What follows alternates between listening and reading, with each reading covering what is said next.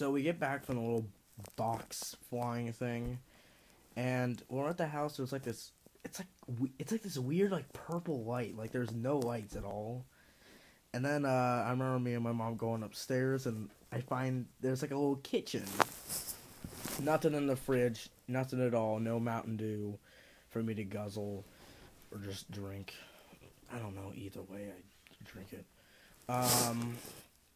And I find this little cake on the table. So cake's like it's kind of soft, but not really.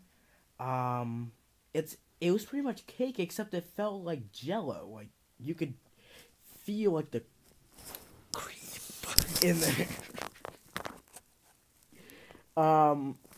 However, it just tastes like just cake because it just was weird. And I don't know, when I was younger I watched Gumball a lot. And I stay away from it now because the fandom's cancerous and the episodes are just trash now.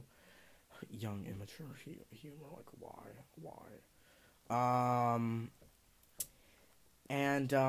There's this one character in it. I forgot its name. This one orange dude. And pretty much the cake was shaped like this. It pretty much looked like this dude, except he was purple and yellow. I think purple and orange, and his face. He had no nose, and he was just like this. He had like yellow eyes. Yeah.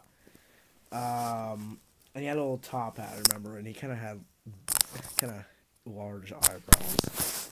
And there was another cake that was shaped like a dinosaur that was like it looked very concerned.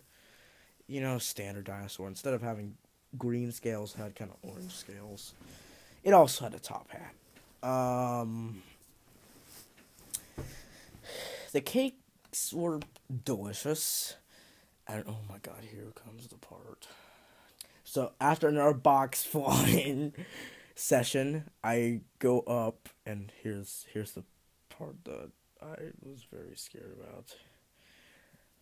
Me and my mom go up there, and we find this little nursery room, and there's like a little crib in there, and there was no baby in there. It was just this little white, tiny little mannequin. It was like a crash test dummy, but except it was white, and it was just no face outline at all, just like one of those little wooden mannequins that you see in like art teachers' classes, except the head was round. And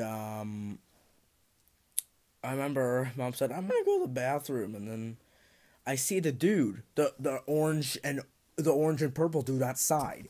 He comes in, and then I remember